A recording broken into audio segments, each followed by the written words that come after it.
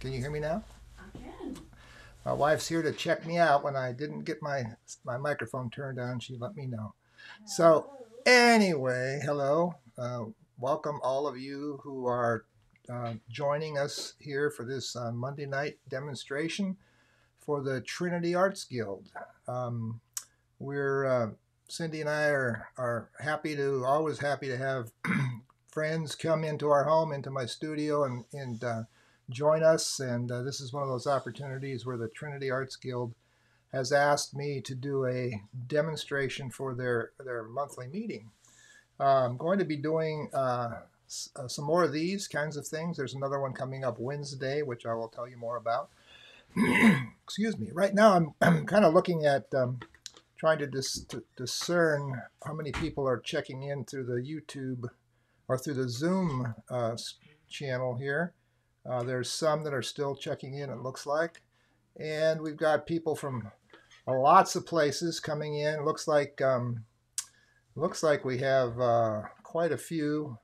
I posted one a little while ago. We have someone here from San Diego jumping in. So it's not just people in the Trinity Arts Guild family, which is Trinity Arts Guild again is a group about 100 people. They're about 60 years old. I think their anniversary is next year, and they are here in the central Dallas, Texas metroplex, and they are a wonderful, wonderful bunch.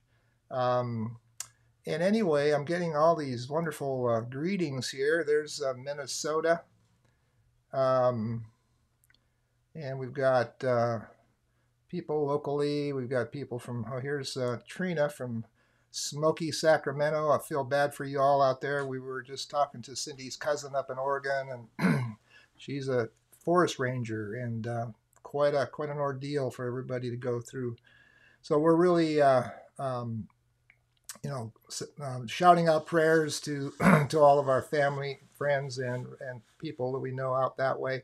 And then, of course, we got a hurricane coming in, and we have COVID going on. So why not just have a good evening of painting and doing that, because we're able to do this and get to you from here in Dallas. We're just north of Dallas in Plano, and it's really a lot of fun to do these workshops I've been doing and to do these kinds of demos.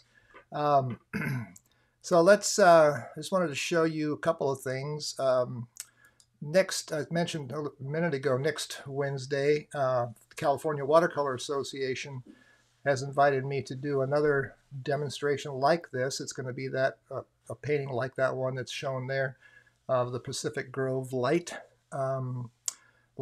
It's a little bit adjusted composition that I did, but it's going to be a fun painting. And so that'll be next Wednesday, and it's 7 o'clock Pacific time. So it'll be 9 o'clock, 9 to 11 my time. I'm going to probably fall asleep halfway through because that is late for me. So we'll talk about a couple other things as we go on here. But I think we can probably just get started. Let me take one quick check over here to the Zoom conference and see what we've got. Looks like most people are joining on through Facebook or YouTube, which is to me is a really good way to do it. The quality of the image is much better. Richard Stevens, howdy, great painter from over not far from here, Arkansas, right? And glad to have you on board. It's fun to see all these friends, all these people that I've seen in my workshops. Some of you I know by name and not by sight, but it is a treat. So let's just get into the painting. We won't spend a lot of time. It's supposed to be about an hour and a half demo. And so what we're going to do is I'll start with, I want to show you an image that I'm going to be working from. This is a harbor, a fishing village in Qingdao, China. Cindy and I were privileged to go there last summer, well, spring, and paint for a few weeks. And it was just a really, really enjoyable experience. And we were supposed to go back this summer, and well, you know what happened with all that. But Qingdao is a very modern, very modern city in the on the coast, and it's very very westernized. Except just on the edge of this city, there's this fishing village, and they have these boats that they look like they're handmade out of logs. I mean, they're really interesting. So I have chosen to paint this, and it's going to be, because it's a relatively simple composition. I should be able to get it done in a fairly quick amount of time. And so this is my my surface here, where I'm going to be painting. I have painted this once before, which is where the graphic for this came from. This is a horizontal view, and I added a boat to the foreground to bring it down a little further, and that's what I'm doing here as well. I'm putting a boat a little closer in. This is the actual photo, which I think you have up there. Yep, you have a square version, and this is a couple of other boats in that area. Now these are pretty remarkable crafts. So that's kind of one of the intriguing things about it. So I have sketched this out, and I'm going to do a pretty wet wash into this whole thing and create some color and some tone that will sort of set the tone. What I want to do on the photo, the sky is just really sort of hazy, but there is sun shining. You can see some shadows. I'm going to have the sun coming from the right side, which it is right and behind everything. It's sort of a backlit scene. So I'm going to have some light over here, lighter values, or lighter colors, brighter, a little more yellow, a little cooler over here on this side of the sky. So that light here, and this will be lighter down in here where there's the sand, and of course the water here will reflect the blue up there. So I'm going to try to keep it separated a little bit when I go into this wet into wet. I'm going to start with I'll start with some water. A good way to start wet into wet is with some water. I guess everybody can hear me. I'm not seeing any comments that you can't hear or anything like that, so it must be coming loud and clear. Cindy says I'm coming through loud and clear, and if she can hear it, then she's monitoring. And if you have any specific questions, you can. She might. While I start painting, I'm not going to be watching these chats coming in and answering each one. But if you have a question about something, let me know. So here just for fun, here we got Annapolis, Maryland. We have New York City. We have Weatherford, Texas. We have Gwynn Island on the Chesapeake Bay. on Chesapeake Bay. Oh, Jan Finn Duffy's here from Gwynn Island. Good friend. So all these people, all of you that are popping in here, it's so fun to see your names and know you're here.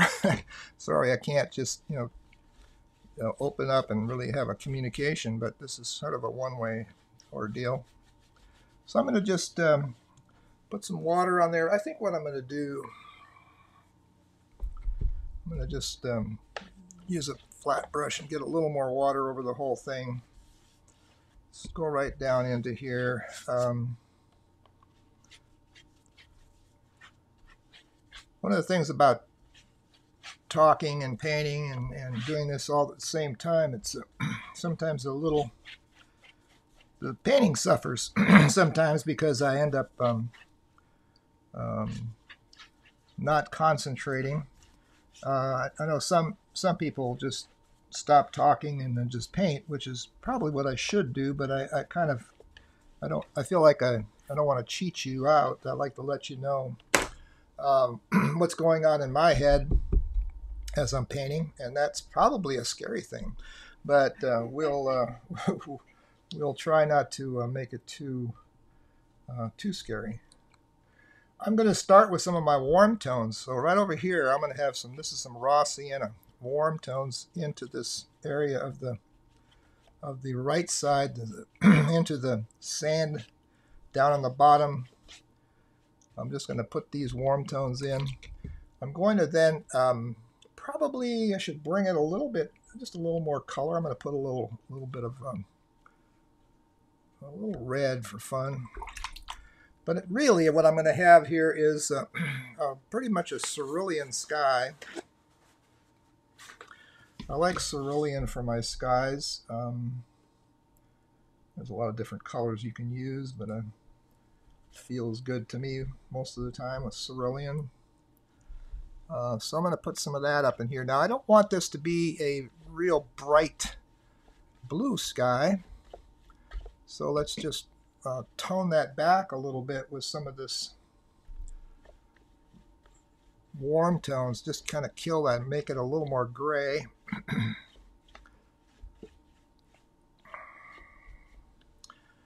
Now let's let that sit a little while. I want to put some clouds up into this sky. Pick up some of this excess water on the sides. Sometimes I get my hand in it and then drag my hand through, and then it becomes a problem. So I want this underpainting of this area here to be blue. There's going to be water. Now in the photo, the water is not in, the tide is out, but it's coming in. We were there, and one of our fellow painters, Chan Disnaki from Australia, had to move. He was down about where that rock is there painting, and then the water came up, and he had to flee for higher ground. I'm going to put a little violet. I'm going to take. I'll stay with my cerulean. I'm going to add a little alizarin crimson. Make kind of a gray violet, and do this down here in the bottom. Kind of tone some of this a little bit down. Get some of that brightness of the yellow off of there. And let's see, I'm going to take a smaller brush and put a little color onto these boats. I like to look for underlying colors. It's pretty wet. You can see it on that view there. This thing's still pretty wet, so I'm going to go a little slow here and just throw some color on some of these things. There's some underlying colors that I see in this in these boats, and part of it's pretty much just like a burnt sienna. And so I'm going to put some of this color on here on these boats, just to give it a little tone. And when I go in with darker values and so on, there will be some color there. I actually might just put a little bit of that right into the...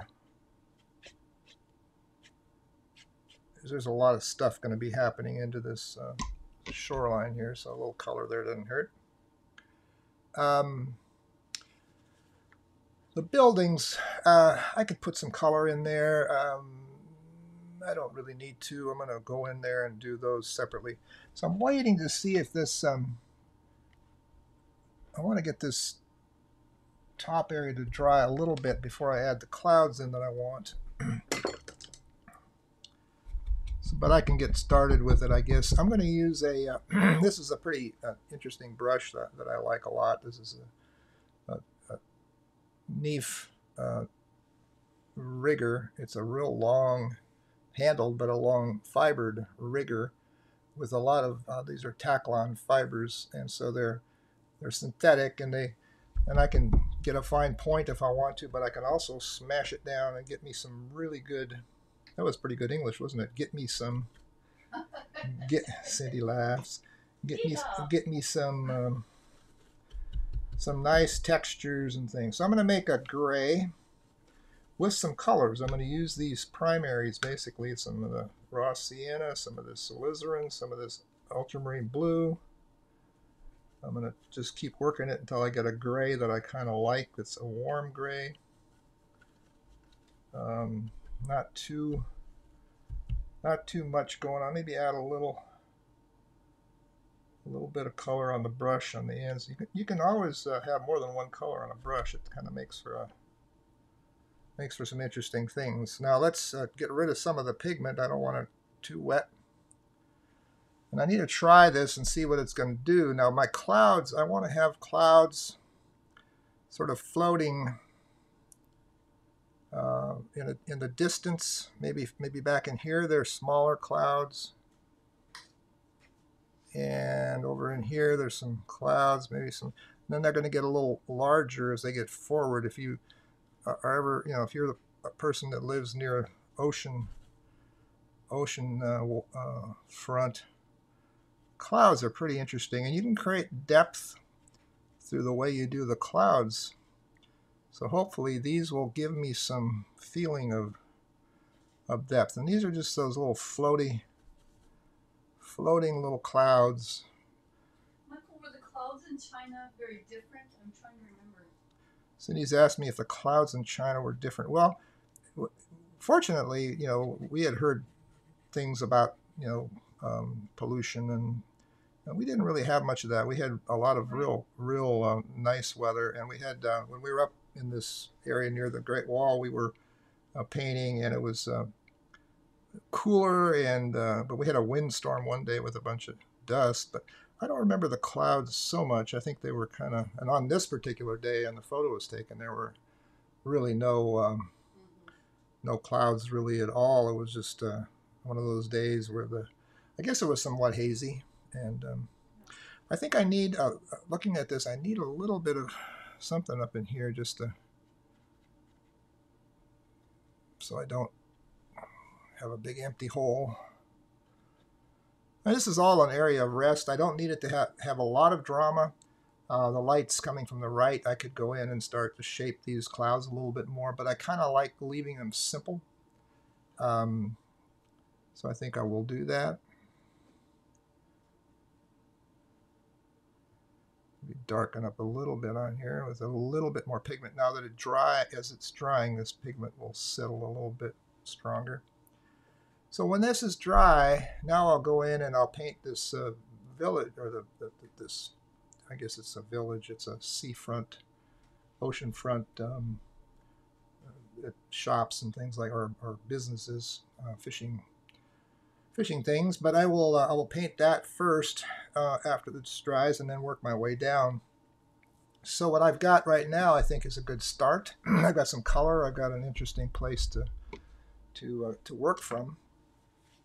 So let me see if there's any. While I'm letting it dry, I'm going to turn off the microphone in a second and use a hair dryer to kind of force it a little bit drier. But I don't like to do it too much because it'll kind of flatten out some of those nice textures that are being created there. So I might just wait a minute. Here's a question. Do you draw your images freehand, or do you ever use a projector to get them on your paper? Yes, I do both. So I will use a projector to position things, especially complicated buildings, facades, buildings, things like that. I will do that. With my portraits, I'll use a projector quite often to get the main features in the right place. And when you use a projector, you still can't get every detail, but you can get things more proportional. But you'll get exactly what the photo gives you, and you won't get the same depth of perspective and some of those things. So you always have to adjust when you use a projector, and I do that. Question on the paper. I guess the question is, what paper is it? Not, do you use paper? Paper? Question mark. Kidding.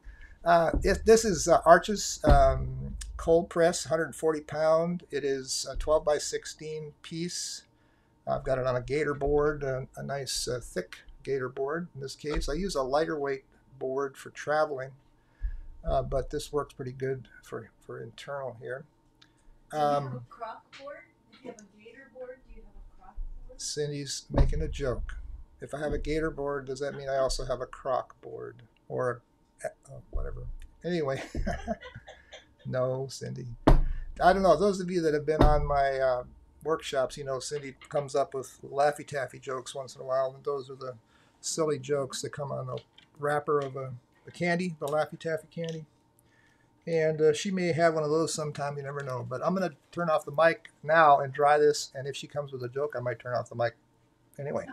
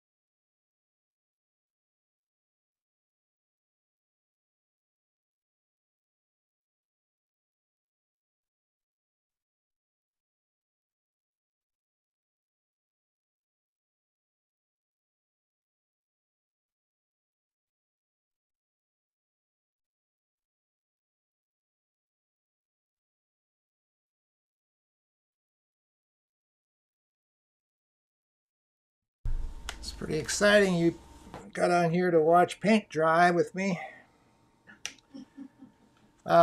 Question was, do I always do a value sketch or a value study? No, I don't, and I often do. But this kind of a painting, um, just because of the nature of the photo, if you look at it, there's three values on this thing in my mind. There's the lights of the sky and the water. There's the middle values through the rest of it with small changes, and then there's some darks within those middle values. So you can break it down. That's the way I would do a value study. I would do lights, then I would do this whole pattern here, and then I would do some darks in there. So that, and this one to me is a sort of a simple one to understand. So I don't really have to do it. And this, my other painting, is as much a value study, a colored value study, but it's kind of what it is anyway. So I don't really need to do that. Question was here from Trina. Do you thoroughly dry the paper with the dryer? It looks like you might. Yes, I really do. It feels a little cool right now to the touch, so it's a little bit damp, probably internally. I would. I like to have it really dry before I go in. I don't want to let things get muddy. Sometimes you'll get mud if you build up from the start picking up the color from underneath. But this is dry enough. It's a little cool, but I might. I got a lot of water on it when I started, so it was pretty wet. Let me. But you asking me that makes me want to now dry it some more. I think I will.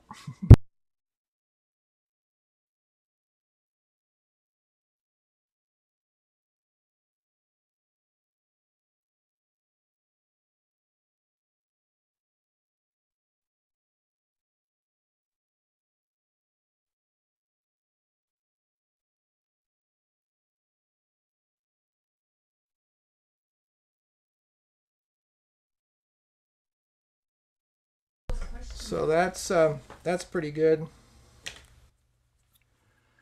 Um, since we're still waiting for that to dry, let me. I wanted to show you something else, a little promotion, a little selfless, shameless commercial. I have put together of these workshops I'm doing. I have recorded them and I've edited down some of them to clean up and get out the hair dry portions and do some things with them. So River Runs is one that's got the it's a neat Colorado scene. The Pine for Watercolor over here on the right. That's one where we have where it's the pine trees up in northern or up in Lake Tahoe. On the waterfront is one of some boats in Cortez Fishing Village in Florida, and then Lacy Lucy, the one portrait one of a young lady holding some lace, and so they're all available on demand. If you go to my website, you can find the link, and there's an unlimited streaming with those. So at michaelholter.com/video. All right, that's enough of that. Okay, we're back. Thanks for your questions, by the way. I really appreciate the questions. I appreciate you all wanting to know what I'm doing. I forget to say things that I need to say sometimes, and so what we're going to do now is we're going to create that row of buildings back there, and I need to. I don't need to do a lot with that. They can be very simple, or they could have a little more to them. It depends on my desire, the artist's desire. Every painting's different, and everybody approaches every painting in a different way. What I'm going to do, because first of all, because I have a limited amount of time, I'm going to treat this as pretty much a silhouetted, backlit portion of this image. And so I'm going to start with, I usually work a lot with burnt sienna and ultramarine blue. Those are my kind of go-to colors, and I create a stew that I can warm up with some reds. I can cool down with some other colors. I just work through these colors and make these nice grays and then adjust them as I go. So when I look at this scene here, I want it to be fairly cool. I don't want it to start off too warm, so I'm going to make sure it's on the cool side. And I'm going to, I'm kind of just torn a little bit. I kind of left the idea of having that end of that dock, which I've shortened up a bit, end of that pier or whatever it is, that so I'll do what I indicated I was going to do in the drawing. Just create a little bit of a, and there's if you can see it or not, there's a little, looks like little telephone poles and lights things there. Here's another, I don't know what this is, something along in here. And then there's a I'm going to shift the color a little bit, add a little red into it to warm it up, and then leave a little bit of an edge, like there's some light hitting that. And then there's some different things happening into the water. Then we can go into, there's boats back there. So if they're catching light on the top, we need to make sure we keep a little bit of separation. And I don't need to get detailed with any of this. This is a fairly large Escoda Perla brush. This is a number 14, but it's got a great point on it. I can keep this as dark as that, or I can lighten it a little bit too as I go. Lift some of it off, connect it together. It's always a good idea to have your areas that you're working on connect one to another. Some people paint much more, each portion is a little different, and so I tend to want to make my my paintings a little bit connecting, not so separated as some people would do it. Here's another boat here. Leave the top of that. Let's get that shape in there.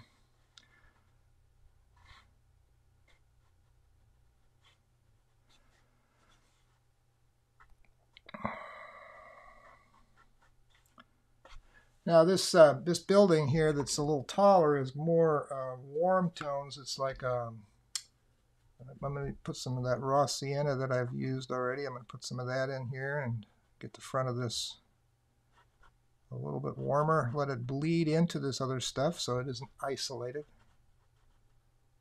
And there's enough light hitting the side of it over here that it I might just indicate a shadow on there and then let that be, perhaps. I'll drop some of this color in a couple other places just to build some harmony, some color harmony in here. I'll come to those colors in a little bit. Now there's some sort of reddish tile, orange-red tile. Pick up a little more red, and we'll just throw a little of that in here. Now I'm not worrying too much about all kinds of textures and things that you might find on a building. I'm more interested in the general shape here, and so I'm going kind of, and of course again, like I told you, I have a limited time here to do this painting, so I'm going to try to think of it that way, as a subject that needs to be done pretty quickly. So there's some objects here, there's some things in the water, there's some, I don't have to be real precise, this is all little bits of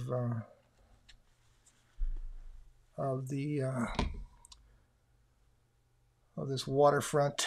Some parts are darker, some parts are lighter. That's, mainly I'm looking at values and a little bit of the color as well, of course. There's something there that's very light. I don't know what that is.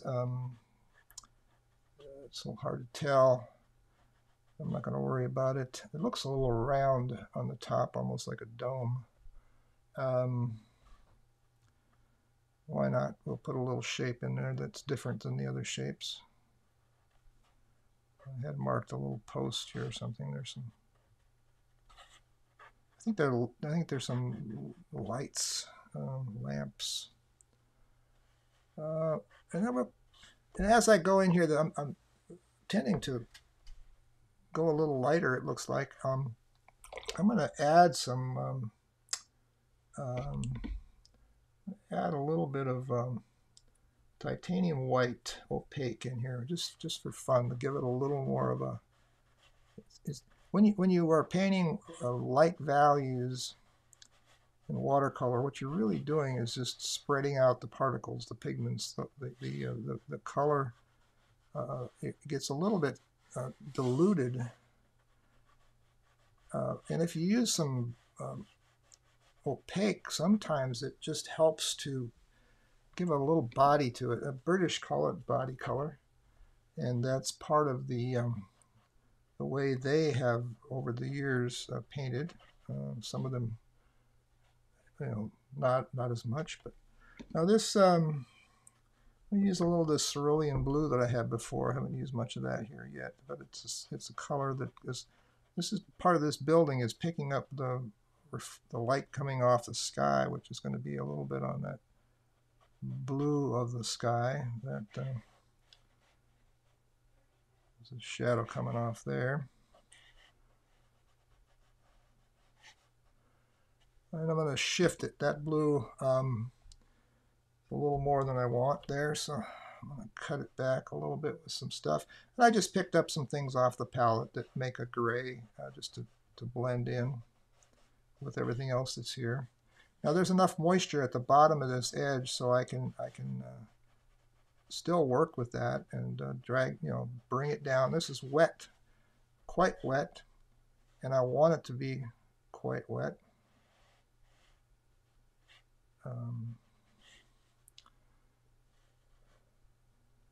I'm going to just dance around, make some marks here and there. I'm going to leave some of the boat parts a little bit, like the front of the boat is a little lighter. I think that works. It's always good to work light into dark, light against dark, dark against light when you're doing any kind of painting. Let's see. There's some. This roof has some. Almost looks like some rust on it. I'll make that roof a little bit more interesting, maybe. It's always a good thing to me, a little bit of exaggeration on some of the angles on roofs. Sometimes being too precise, trying to be too accurate with perspective can be a little boring. Sometimes you need to have a little more action going on, a little more of the dynamic nature of angles and shapes and the way a line slants will give you a more dynamic feel than if you paint it kind of precise and accurate. Sometimes the most precise stuff is the most boring.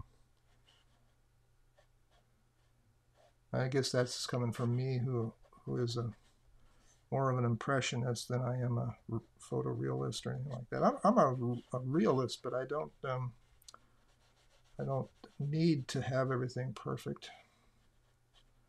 I like this color I've got right here. I'm just going to stick with that for a while and just make a big, large area of this color. I'm working across here, I think, and then try to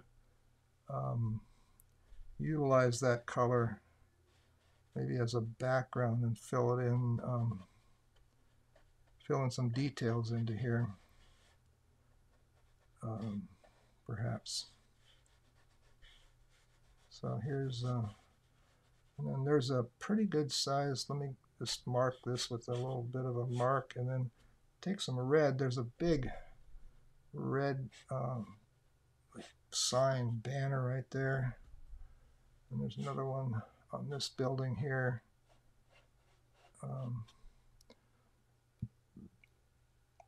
Do it while it's still wet and let it just bleed in a little bit. So here's some more towers and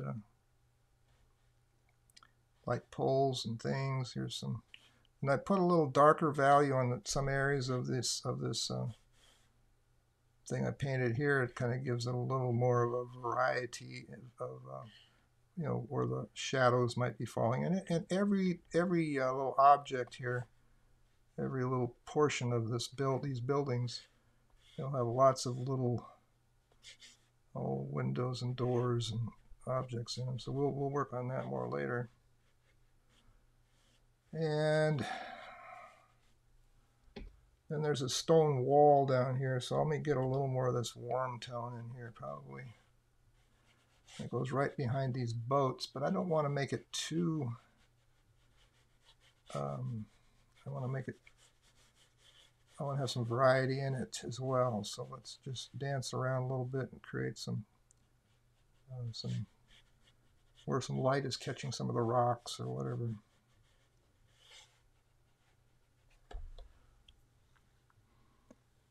Okay. So you see how the dark, which is still not that dark, it's still kind of a middle value against that sky. Now that sky is starting to make more sense value-wise. Looks like these clouds are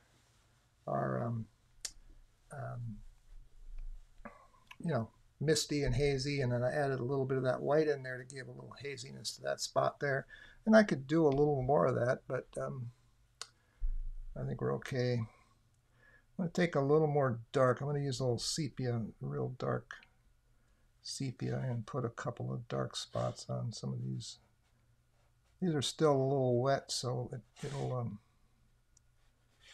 melt in a little and show a few things. Maybe it's, there's some doorways and people maybe even in here or whatever it is. Just to give it a little more definition without much detail.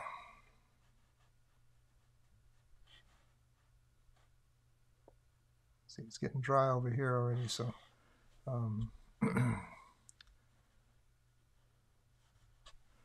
losing some of the that nice bleeding effect that happens when it's damp. But you can, some of that can be done after the fact, after it dries. Now we got to work our way down into the boats.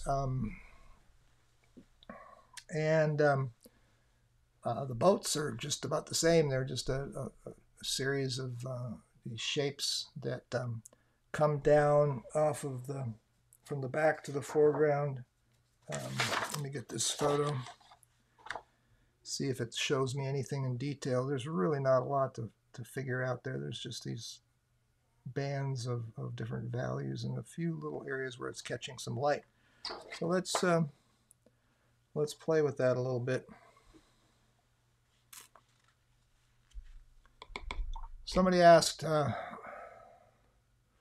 me say hi to Posey first here. Hi, Posey. And somebody asked about the paints. Holbein, American, Grumbacher, or Winsor Newton. Yes, that's what I have. I have a little bit of everything. I use a lot of Daniel Smith.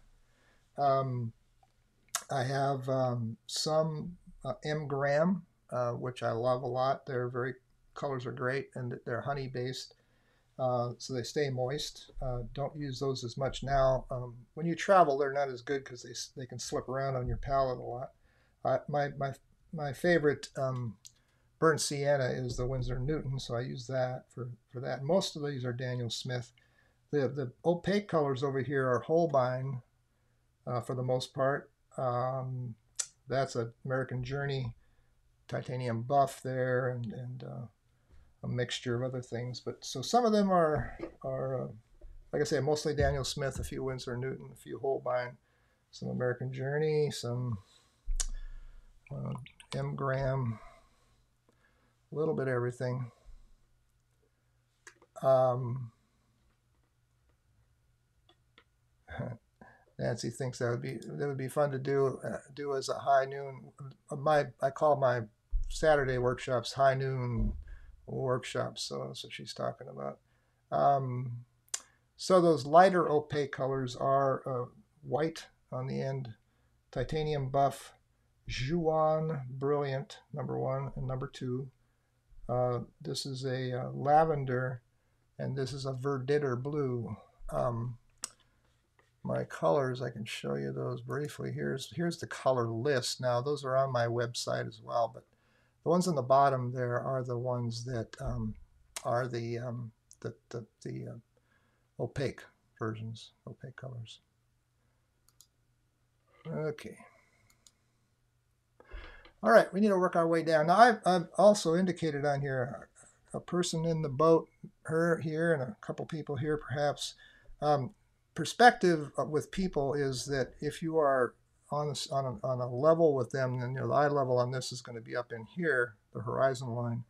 And if everybody was standing on the same plane as you were, their heads would all be at the same point. But these boats, I'm showing them as being a little lower, so these people are going to be a little smaller and a little lower down, like I'm up on a ridge looking down, which is somewhat true.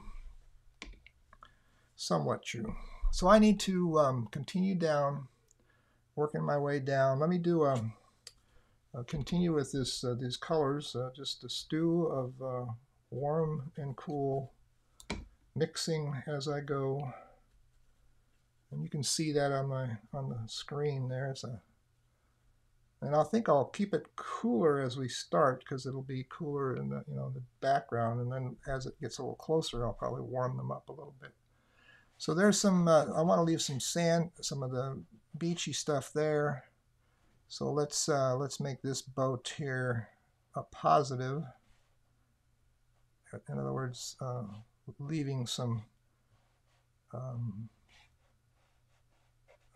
background to cut into it. Now and I don't know what's going to be at the end of this. And the front of the boat, I want it to be a little bit light. So I lift some of this back, let that boat just kind of have a little gradation.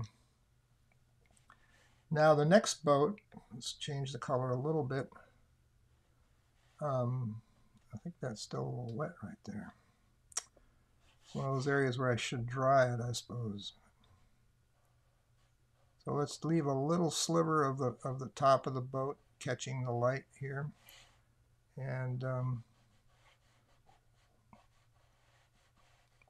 for the next boat as well, I'll leave a little sliver. Now I have this person I'm going to put in here. I'm going to probably paint around him just a tad, keep some light on him.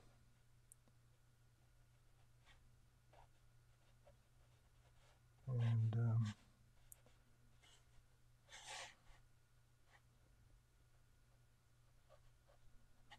switch the color a little bit again, maybe a little more blue.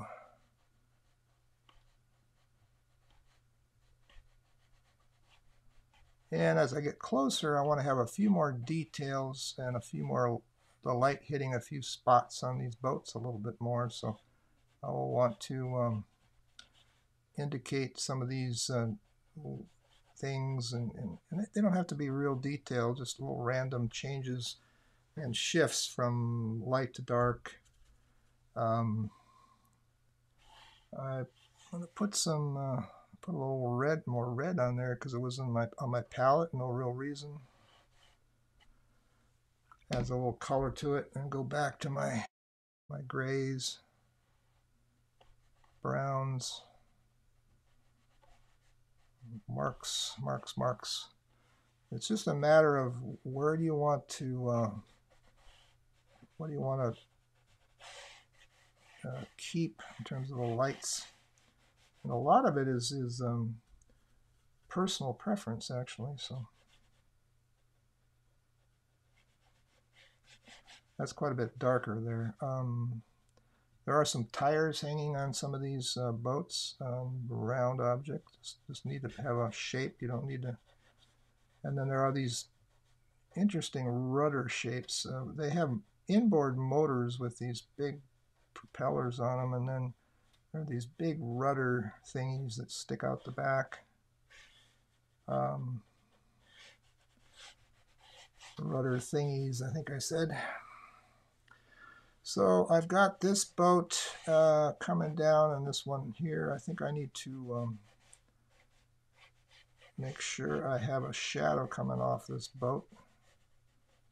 And that shadow is going to define the edge of this boat. So. And we can put some other, and this man here needs a dark, maybe he needs a cap of some sort. Maybe it's like almost like a beanie. I think they wore some of those. Some of them wore just those short visor brimmed hats. These fishermen did. Okay. Now I need to go into this last boat, which is at a different angle, and it's from this other photograph.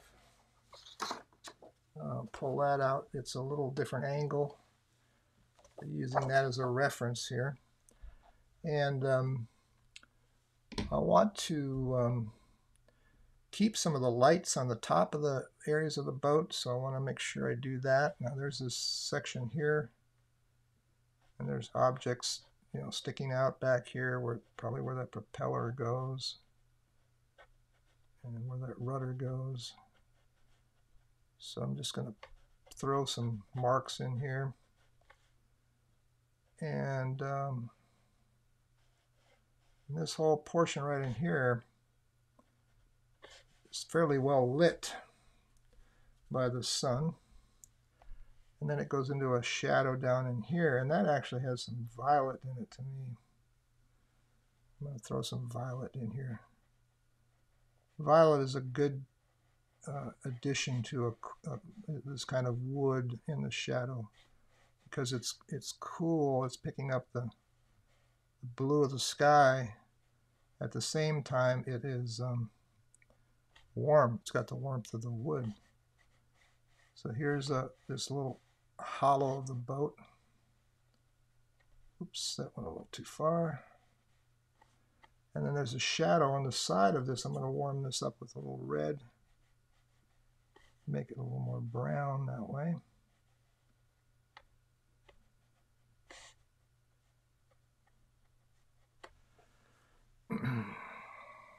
The light's hitting this part of the boat up here. There is a post here, and then of course there's this some of the stuff that's happening on the top of the boat, and then this I guess it's would make the keel. This front here is bigger and stronger and more of a direct angle. Now these are what makes these this side of this boat, these boats interesting, is they're just logs, and they're very, very interesting how they've used this material, this lumber, to create these boats. So I'm going to just keep it fairly light, because we're talking about an area now close up. I mean, I can go darker, but this close-up area is an area where you can see into the shadows a little more. And as the boat curves underneath here, it's going to be darker, cooler, and it's going to have this form here of light, gradation of light from the top down, what that curve is. And we have a shadow here, a nice shadow, and it's going to be a fun one to include. We've got to have this shadow come out, and I'm going to do it much like what's on the photo here. And what's going to happen, this shadow has a this ground down here is picking up a cerulean blue, and it's picking up the warmth of the rocks on the ground. I'm going to put a little red into it, and let that sort of give you an idea, viewer, an idea that there's something going on through that shadow. But I want the shadow to go from cool into that warmth. Makes it interesting anyway. Okay.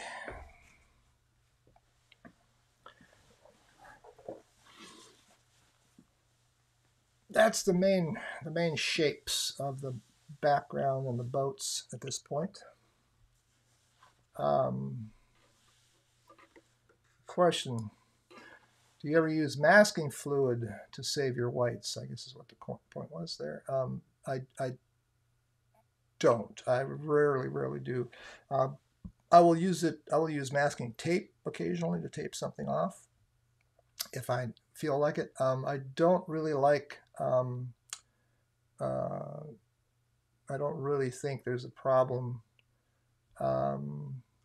you know, with tape, but I don't really like to use masking fluid. It gives it kind of hard edges when you clean it off, and unless it's something real, I don't know, something where you just have to. I mean, there's a point some places where it probably works, but I prefer not to. I don't really like working with it. It's hard to get off and all kinds of things.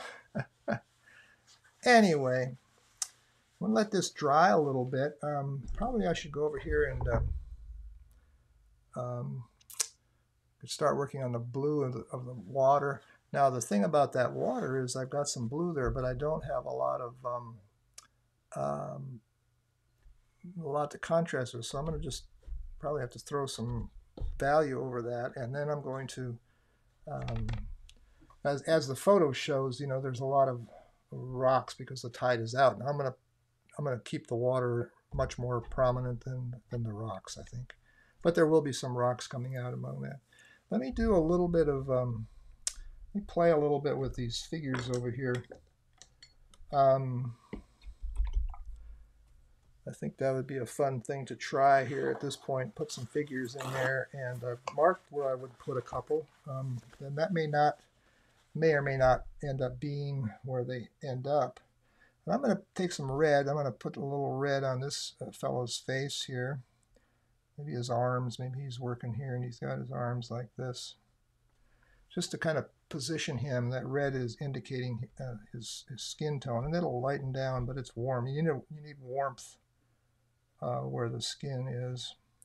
So I'm going to have a person here and maybe one further back, a little smaller. I'm going to use, just going to kind of use a very neutral color again to start creating this shape. And I'm just going to let my imagination tell me what he's doing here when I put a shape on there. He looks like he's walking. We'll put his arm there.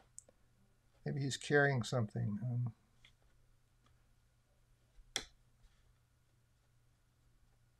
going to make him a little bit of a stick figure. Not too detailed. He's carrying a pail. And he's got this other guy who I was thinking was going to be further back, but let's keep him, let's connect them a little bit so they're kind of in the same. This guy's a little bigger. And his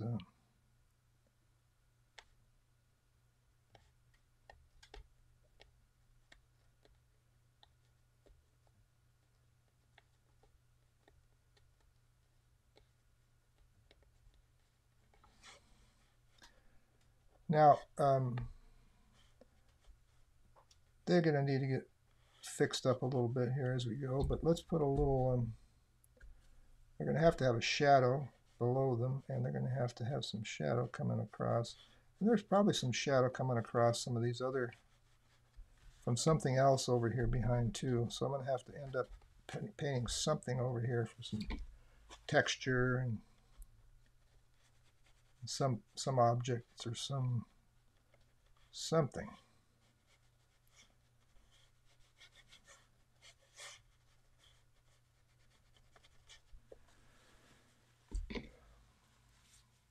It might be okay, something like that. That gives a little bit of human interest into this scene. So these boats here are going to have more dark detail. So this is really my big middle value, and I'm going to have to go in with another value darker in a little while. Let me see. Let me take a moment to dry this. We'll turn off the microphone so it doesn't ring in your ears.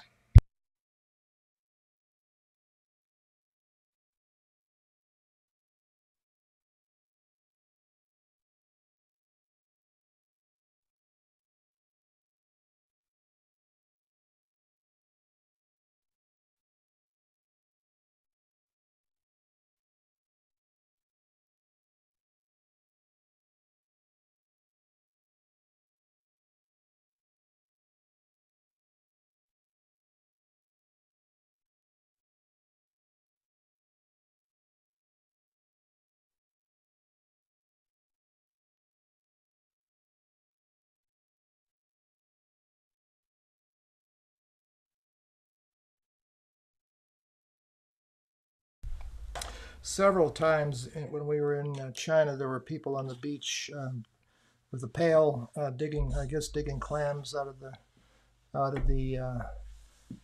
tidal areas. So maybe that's what these two are doing. Maybe it's a couple of ladies coming out to get some clams.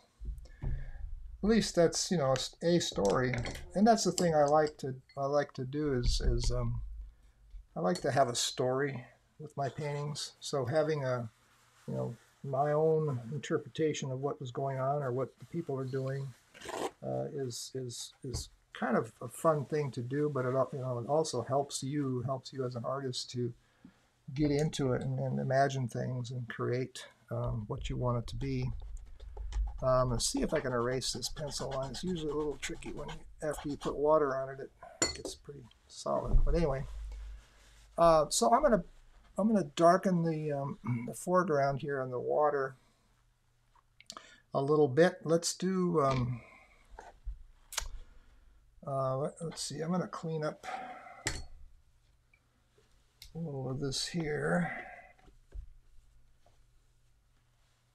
and I'm gonna start with some cerulean again. But I don't want to make just a cerulean sky because I toned it down and I have that violet in there. I'm going to tone it a little bit with some of this stuff over here, kind of make it a little grayer. A little bit grayed out. Let's see, what have I got here?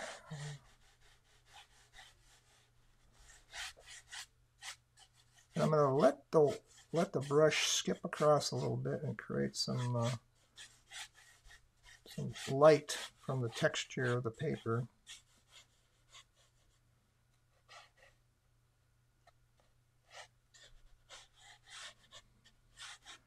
And I'm going to, obviously, we're going to try to find a way to show that there's some of this is also some of the sand and the rocks and all that's going on here. There is a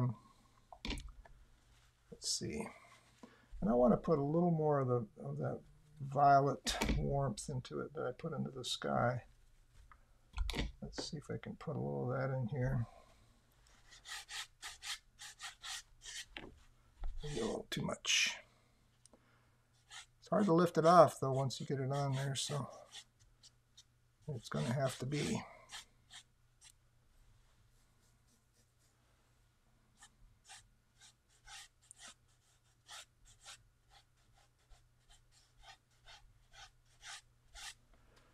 All right.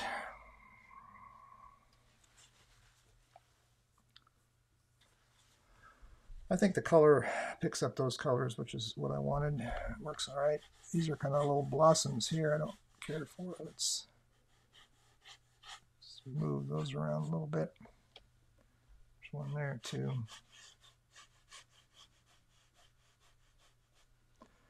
Alrighty.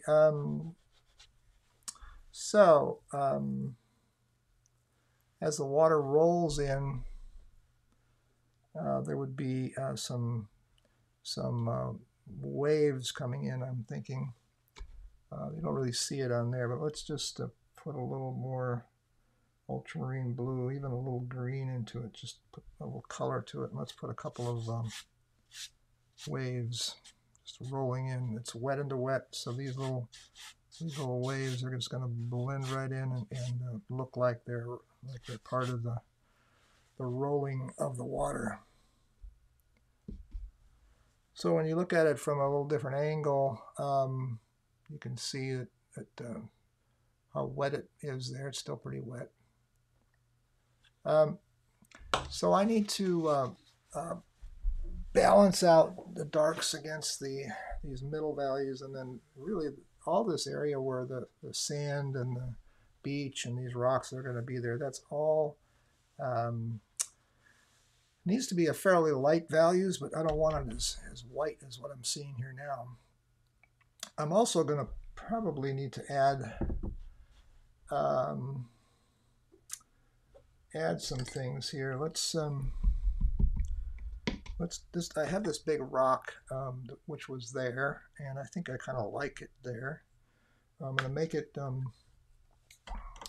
of a neutralized warm tone with some of this raw sienna, and I think I'll just paint it first, paint a value on it,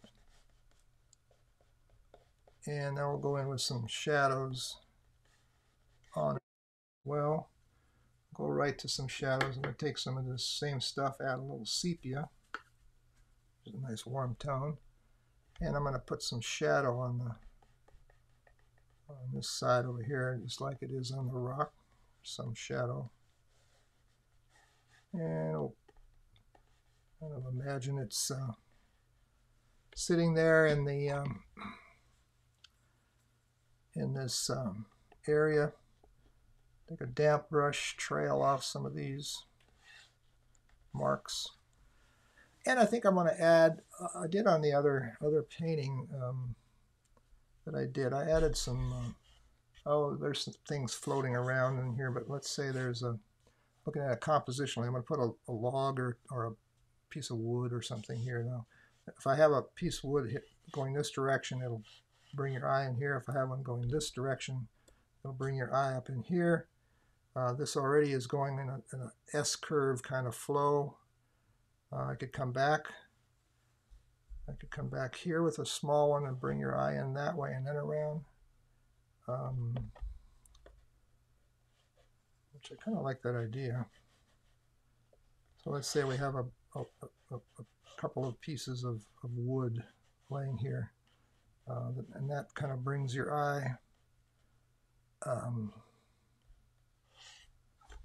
into this, and maybe it's actually kind of a tree. It's got some branches coming off that one, and just some stuff that's sitting here. Maybe there's some other branches and things.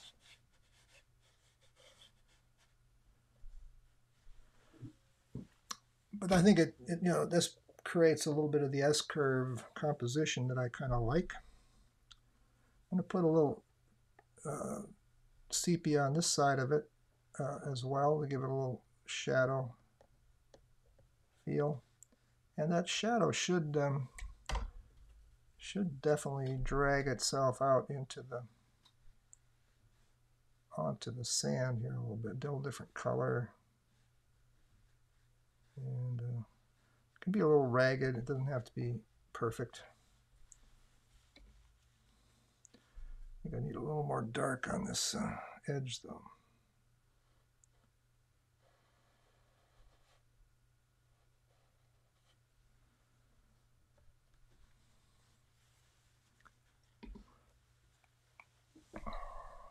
So this whole foreground needs to have some some color, and I need to determine what color I'm going to use. Now on the photo, it's quite golden sand. You know, I used some raw sienna earlier. Probably need to stay with that. Let me do a little flat brush here. This is a flat Velvet Touch Princeton.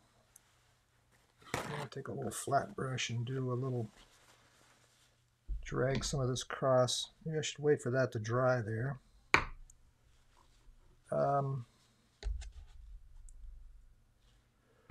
While I do that, well, look at here. I got a shout out from a great painter, Joseph McGurl. Joe and I were in China together and painted together, and I watched him do some phenomenal stuff. If you ever get a chance to look at his work, you need to do that.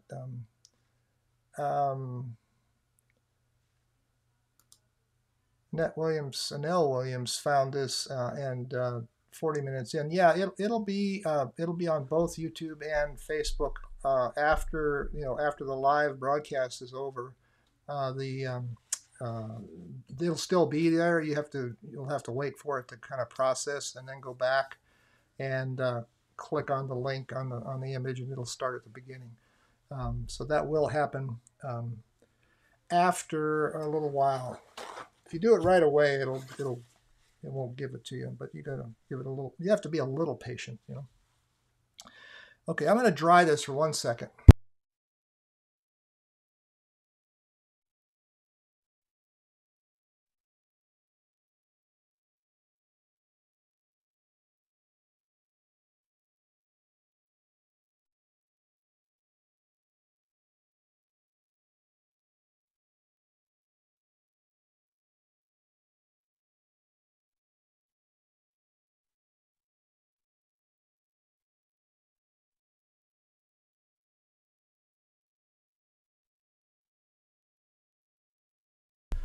So thinking about Joseph being on here, Joseph was the kind of painter I always wanted to be. You know, paint those beautiful, very remarkable, realistic seascapes and things. One of the things I loved about Joe's work, you just walk up to it and you see all those little brush strokes and things he does. There's such a great great vitality in everything he does. It's wonderful. Anyway, love having these other artists come on and share. Keeps me honest, you know. I can't fake too much if there's somebody watching me that knows what they're doing. And you all are you know, that way. So I don't mean to shortchange anyone, but some of these guys just amaze me. I'm going to try a little of this with this bigger flat brush and see what I can get. See what kind of color and texture I can get. Again, this is quite a bit of raw sienna, dragging it right into this the side of this brush, leaving part of it to sparkle a little bit.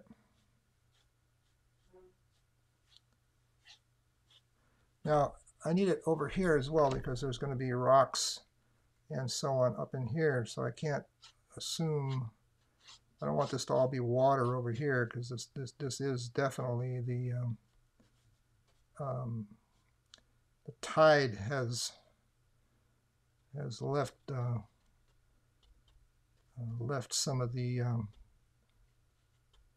well, it was coming in over there, so I guess it's coming in to cover up this area. I don't know how they get the boats in and out. They must wait for high tide and then they go in and out. But so there's a little bit of that warmth that I was looking for. I think I need a little more of it down in here. Just a quick brushing and giving that little texture. Looking good. Somebody came up here. I gotta turn my. Somebody it's came. Good. Somebody came to join me here. Hi, everybody. Glad you're with us tonight. This is my sweetheart, Cindy. Such a great time to be together. Thanks for joining us. I'm getting there. I'm soon done, I think. Okay. Maybe a little bit of that fan would be nice. It's Okay, hot, great. a little warm. Yep. She's my temperature control. I have all these lights on, and it kind of gets a little warm, you know. Okay. So again, that's just another bit of underpainting. I'm still working in that lighter value range. I don't want to get too carried away with it, and but it does need to be darker. Somebody's got no sound. No audio. A couple of you have no audio. What's going on out there? Can you hear everything, Cindy? I'm going to listen to one of mine here. Sometimes, you know, things happen and it's not on my end. Hello? Hey, I hear myself. Well, I hear it on that one, on the YouTube, so somebody else says I hear you. I have sound on my iPad and phone, says this other person.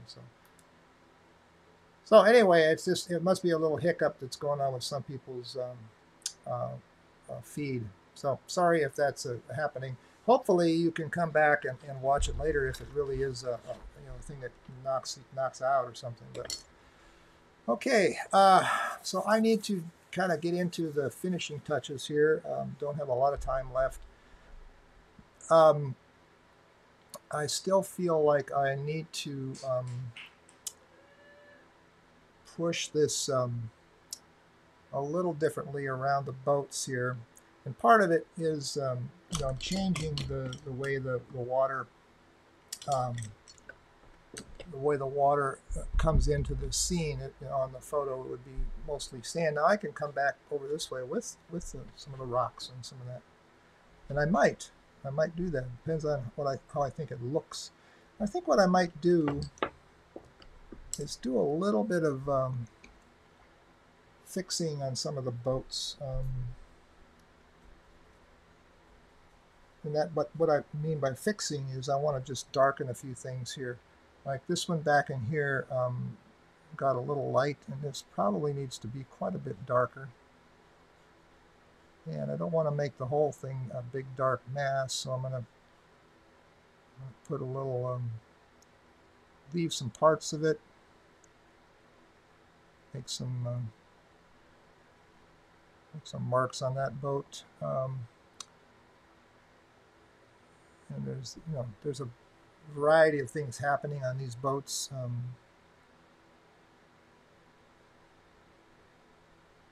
Might be people on them. There might be, and over here is shoreline. There might be some stuff back there. This one here needs a little bit of definition, I think. Some of them had these little mast type things on them. So that breaks up the horizontal a little bit with some vertical. And I don't want to get into detail in the buildings and back at this point. I want to keep my detail up in here on the foreground. So my darks need to come up here. So this guy here that I made, I want to put a little more attention on him. Let's make him a little darker.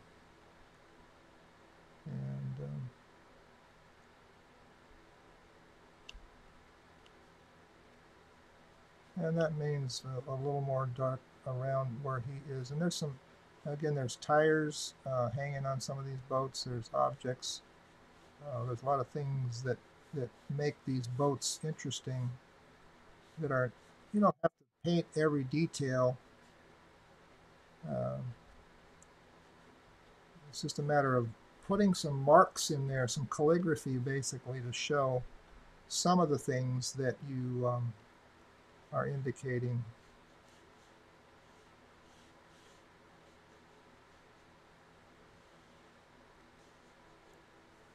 Okay.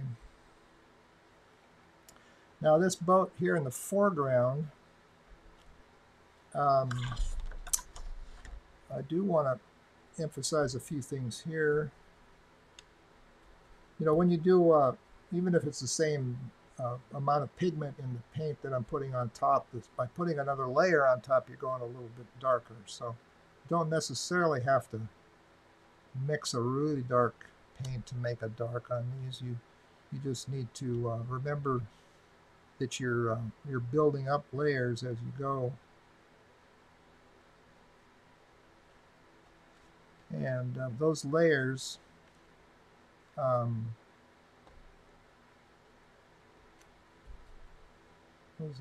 can be what really gives it some interest, you know. And then like these tires that are here, um, and up in here, there's needs to be a little darker in here.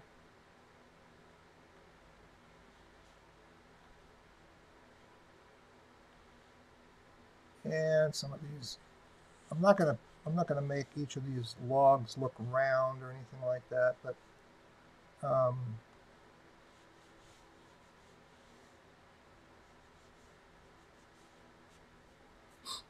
sometimes it's just good to just suggest a few things and then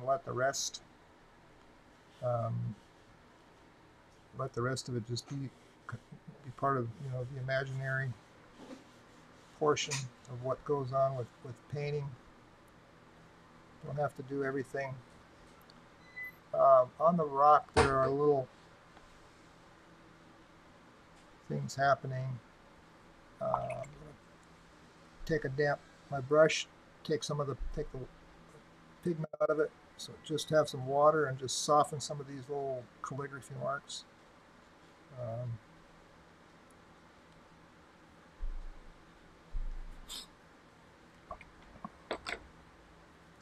okay, that brings those boats a little bit more foreground. I still have too much light in the foreground. I need to push this darker down in here. So I'm going to do that. But I think I will dry this again just to make sure I don't mess up any of the parts that I like of what I've done. I'll turn the microphone off for a minute.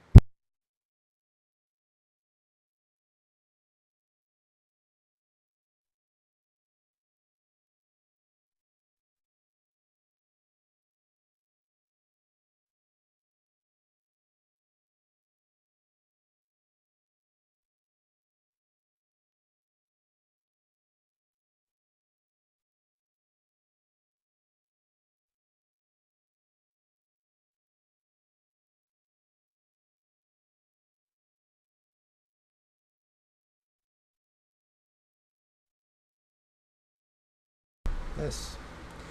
Okay. So I'm going to stand up and take a whack at it from a standing position so I can see this a little bit better. Um, Standing is good. I sometimes sit too much when I paint, but I think I want to get my arm moving a little bit. And can we use this big flat brush again? Um, and I think I'll start with.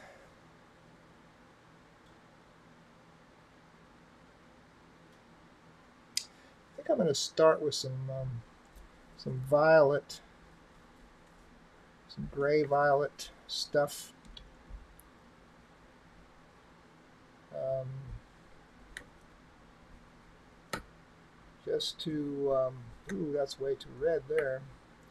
I picked up some alizarin, and alizarin crimson can really go crazy. Now I need to neutralize it a little bit. I'm going to put some burnt sienna in there so it's a little bit more of a gray violet. But why am I doing that? Because I feel like it needs to, because I've got so much violet up on the top. So let me just try it here and see what I've got. Um,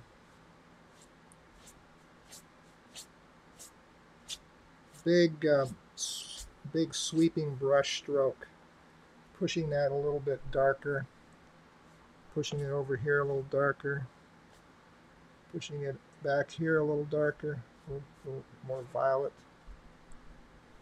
Um,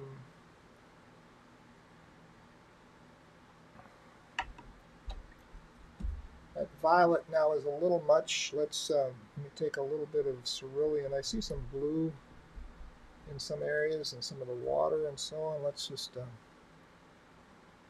see what that does.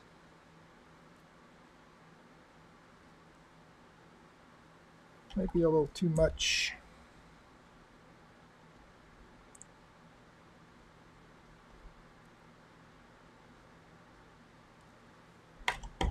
So we go back to the warm tones. Let's do a little bit of the yellows into the violet. I'm getting a little bit of a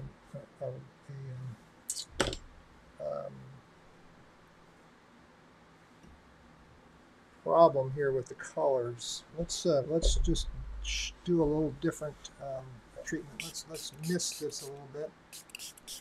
I'm going to make the bottom a little more abstract, I think.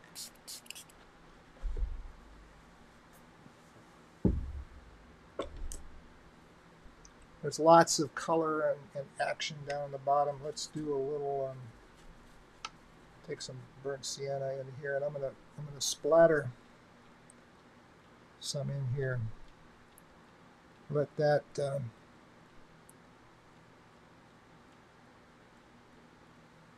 do some things and see what happens with that. But I think I need it more back to my raw sienna.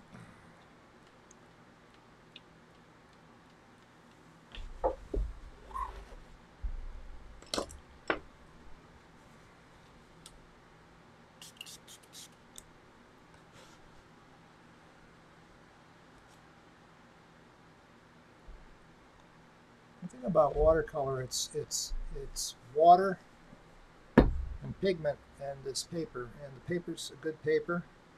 Pigments are good pigments. So now it's a matter of getting them on there in a way that I like, in a way that pleases me. That wasn't working the way I wanted it to. So sometimes I just turn a foreground like this into something that's a little more abstract, and it really makes it interesting. Now it's a little dull at this point. Let's see.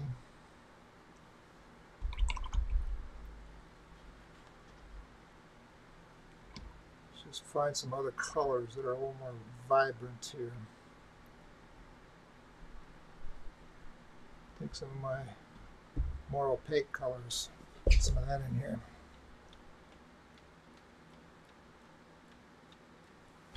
You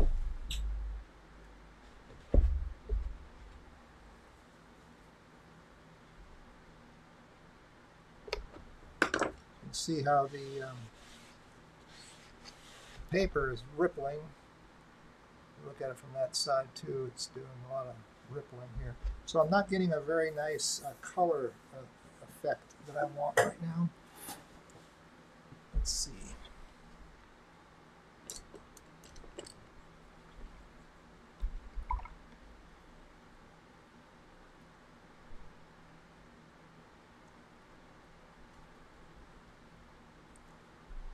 It's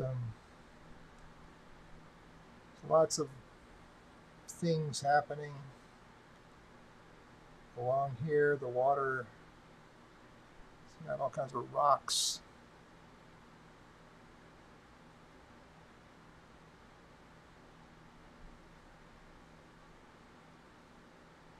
Let's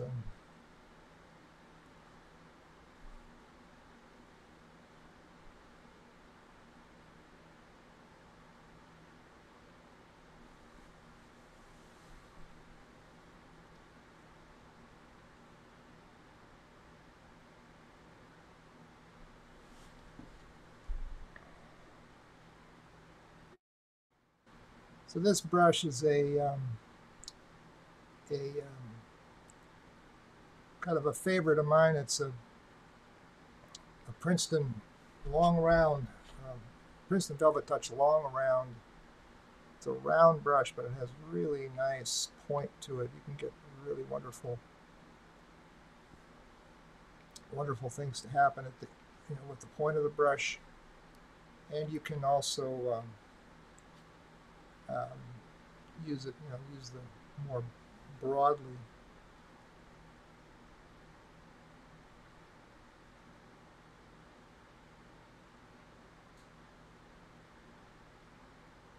Now, sometimes you know, you look at the photo and you don't, you stop looking at the photo. So here's, you know, what is this here? Well, maybe there's some shrub, maybe there's some grasses growing behind that rock right there. Um, since it was wet in the wet and it created that little shape, why not? Um, you know, let the painting develop. Don't worry about whether you got everything exactly the way it was on the photo or whatever. Um,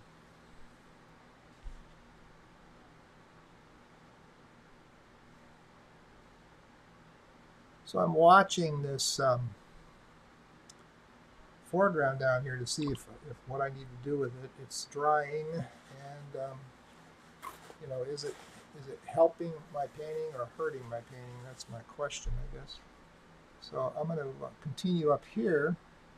There's lots of areas up in here where there's rocks showing now because of the way that the tide is moving.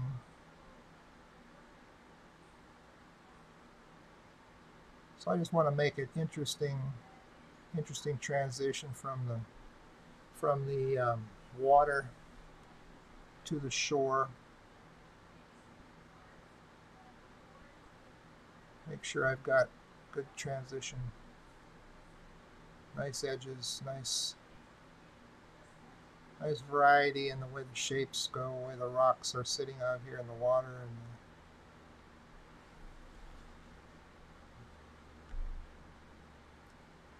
so I think I need to go a little further. I'm going to use a little more violet. Go out here a little further.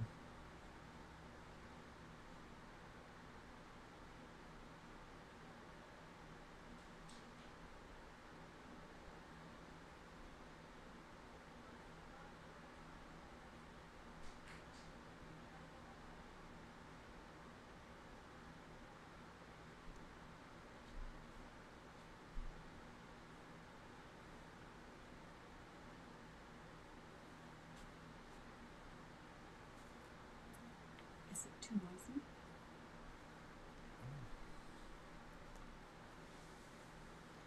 This is coming along good. Thank you, thank you.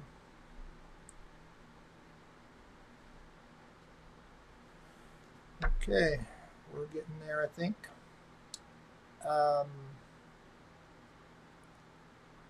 Still looking at this foreground, trying to figure out what I need to do here. Some very ancient rocks were on that foreground. I love to pick rocks and shells. And those boats were incredible. They're so old, and yet they were still using them. Men were taking apart the seaweed and to make ropes with it. Remember that part, Michael, where Yep. they were drying the seaweed and pounding them on rocks. Very, very primitive, and yet still keeping on with the work. Still doing the very same thing, fishing. It was fun. Really fun to see that.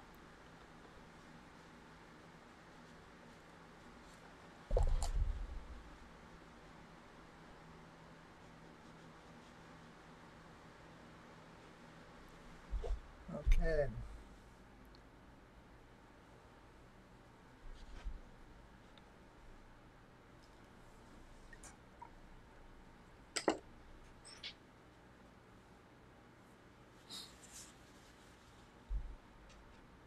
I'm going to continue to work on this foreground down here until I feel it's working for me. I have a question. Is this viewable later on YouTube? Yep, I think I addressed that. It is available. It'll be on both YouTube and Facebook later for people to you know, it'll be there. It'll be once the recording, once the live stream is over, it'll then process and then it'll be there to watch.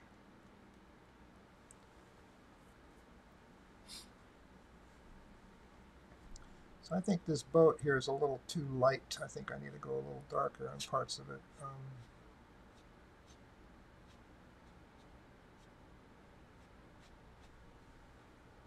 go.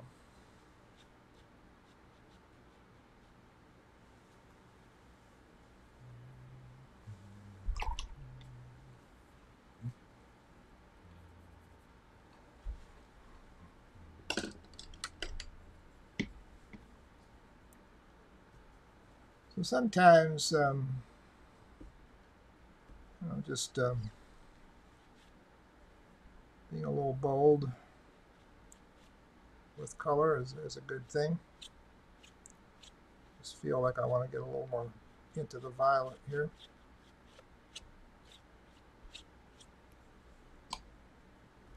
Might look a little strong on the screen.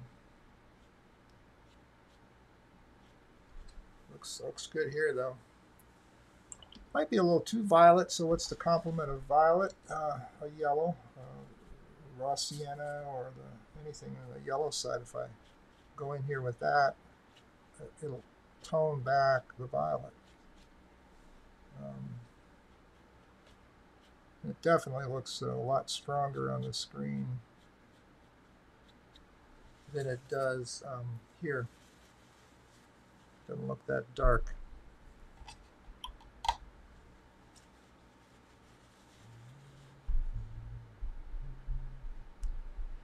And I think what happened is with the sky, I think with the sky and this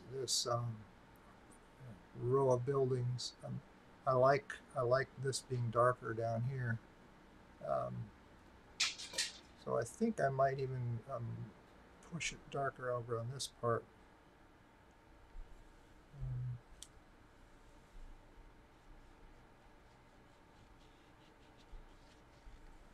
Take these same colors, the violets,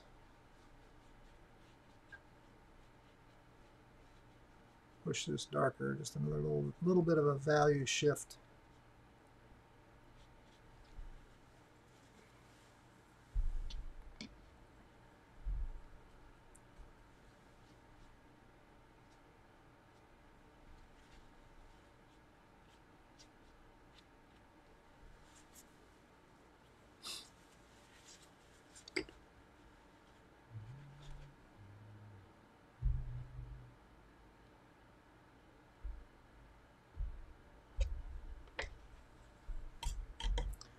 I think this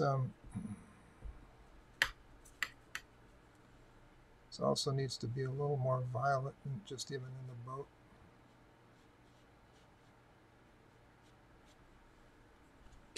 And I think all that violet in the sky has really influenced me to push it this way.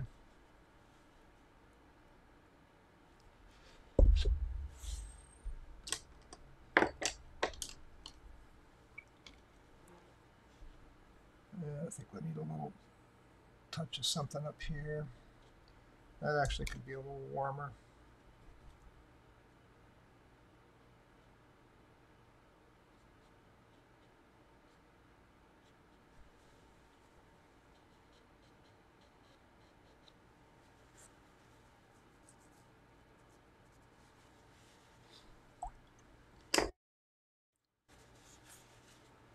Let me dry this for a second. I'm going to turn the mic off.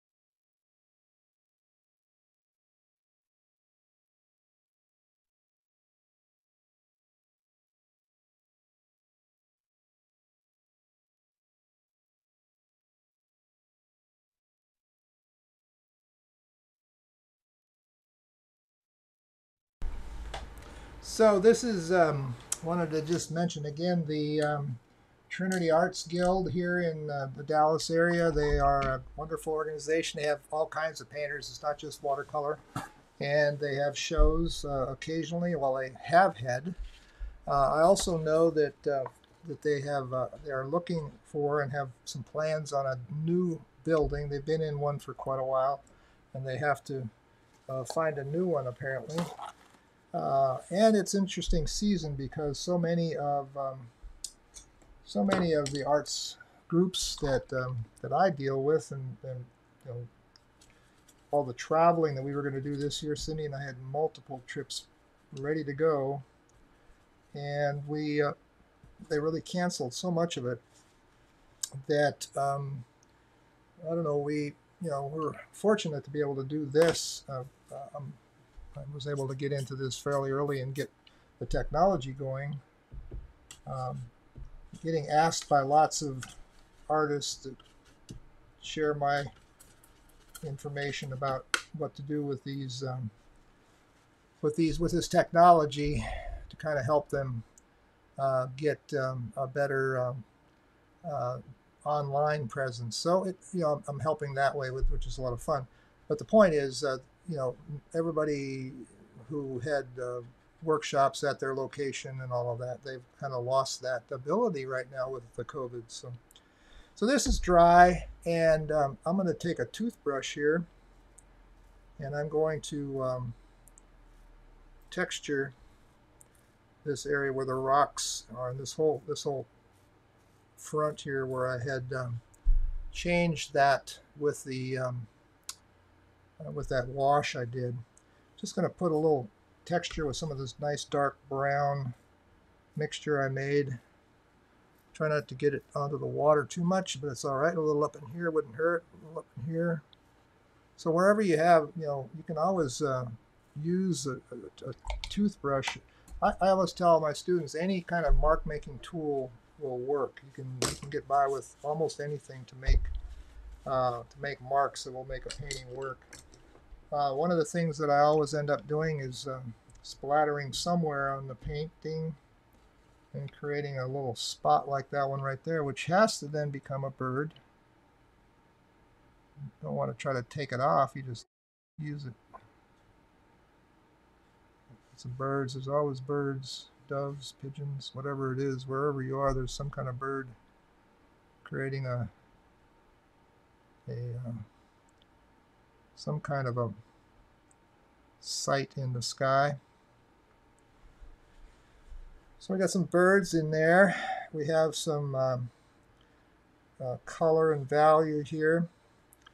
I can also actually, a lot of times I will also then, with a toothbrush, clean it out good.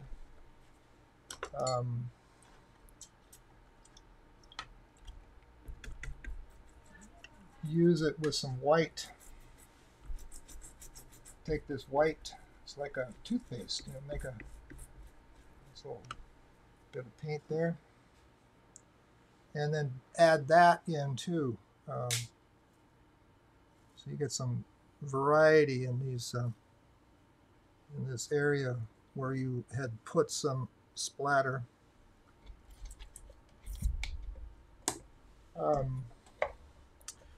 And then, I dropped the glob on it too here. Look at that. It's a big seashell. Big seashell. And I can add some other, with a brush, I can add some other darks a little bit here and there.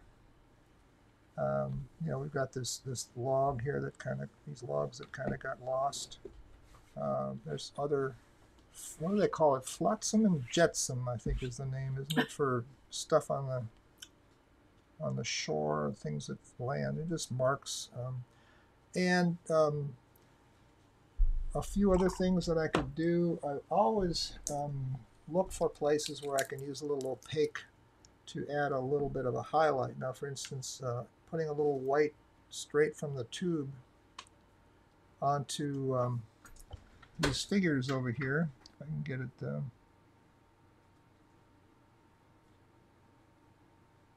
placed on here kind of neatly. Just a little bit of a catch of light to bring a little life to an area on the back of this thing on the boat, or this man here that I have in the boat, this fisherman. His shoulders, get his shoulders mostly. Show where he is, kind of define him. Maybe even this tire. This tire here maybe is catching some light. This one here may be catching some light. Just a little bit of sparkle with a white. You can put it anywhere.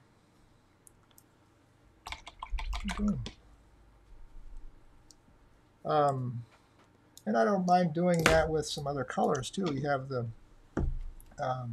this is the lavender, which on these characters right here, if I put that on one of them, he becomes a little bit more like he's got a lighter colored shirt in the shadows. And it might be that there's some little spots here and there where I brighten it up with a little bit of opaque. And you can even go into the opaque Joan Brilliance, the more yellow or orangey opaques, and add a little bit of something with that. It doesn't, it can be a nice little touch here and there. Now, I'm sort of randomly doing them, not really doing it with too much purpose at this point. And you can do it on the rocks. You can add some of the other colors into the foreground here to put a little life to it.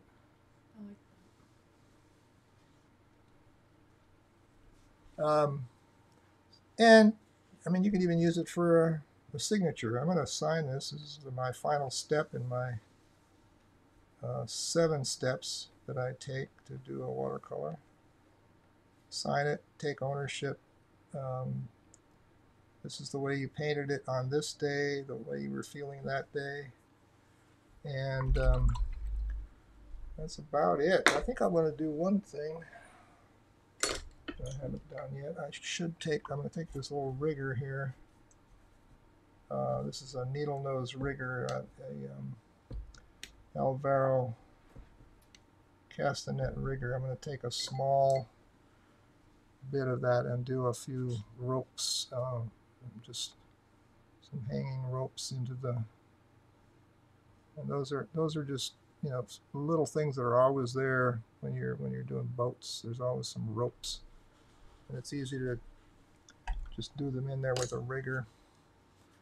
So I might have a few things to clean up on this. There's a bit there, here and there, that I might want to do. Let me take the tape off of this.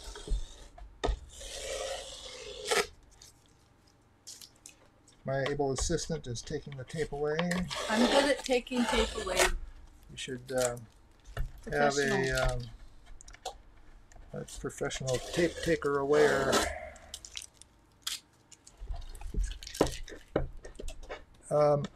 So this has been fun. Don't forget, I will be doing this same thing for a little bit longer period of time, I believe, on Wednesday night. I think they want a couple of hours of time, and so we'll be doing this again this week, which is interesting. Can you go a little closer? And anyway, this is about where it's at.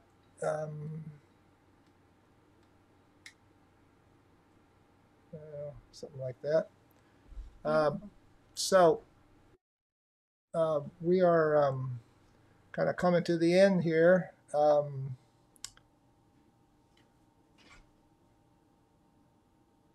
Somebody, what in the world is that? My quote got on there somehow, and it's like it quoted it. Must have recorded it or something. That's kind of odd. So any questions on the that you can pop in right now? I'll be watching here for a second, and we can. When it's on Facebook, they can see the beginning if they jumped on later on. If they jump on after, the question was on Facebook or YouTube, can you see the whole thing? Yes. If you go to uh, those locations later, not immediately, because it takes a while for the computer to generate the final I guess process the video is what it's called. It takes a while to do that. So once that happens, it will then it'll be available. So. What do you think? 6 hours? Oh no, a couple hours, hour, maybe 10 minutes. I'm not sure. Won't take long. But I'm getting some thank yous. That's nice. I appreciate you being with us. Um, I enjoyed sharing, and somebody asked what time will we start on Wednesday night. It starts at 7 o'clock Pacific time, so 9 o'clock for me. 9 o'clock on Wednesday evening. Um, Richard says he enjoyed. Thanks, Richard. I appreciate that a ton. Um, really appreciate you being on here. A gentleman from Peru and I believe China. China. Somebody so. from China. Somebody from Well, Peru. I could not read it. It appears Chinese, so maybe one of our new friends from China. Well, I had somebody from Australia last from one of my workshops, and I've had people from lots of different places. So we're hearing from people from all over. It's really fun. It's an amazing thing, this technology, and I sure enjoy the doing these demos and doing these workshops. Appreciate you all joining in and being a part of this. Um, will I be doing a face painting on Wednesday? You mean like face painting, or no? It will not be a human. It'll be a landscape. So thank you, Ruth. Um, uh, love Galax, Virginia.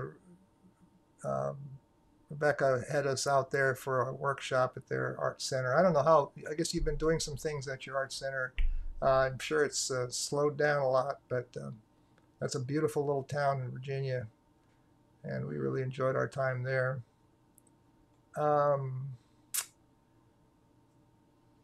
Any other comments? We'll continue to make some response here if you choose. Anyway, we Cindy and I both again really enjoyed having you as part of our evening, and I'm a little worn out, so I think I'll just call it a night, and we're gonna hang it up here. You can come again Wednesday and take a look. I also have workshops regular basis. If you check my website regularly, I haven't got one scheduled at the moment. There are those 3 that I mentioned, or 4 that I mentioned earlier, that are now available for streaming on demand. You can buy them and then watch them as much as you'd like. So anyway, thank you so much for being a part of this. We're gonna check out now. See you later. Happy trails!